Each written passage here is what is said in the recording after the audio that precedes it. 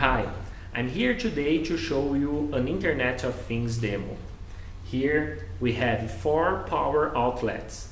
Each power outlet has a current measurement sensor.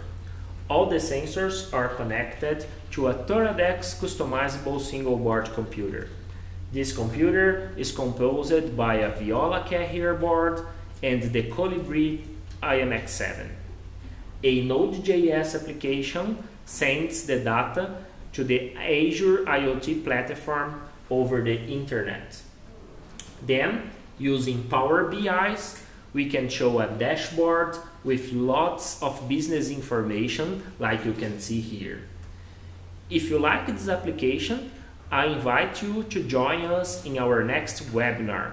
Our engineers will show step by step how to build an application like this. I hope I see you there.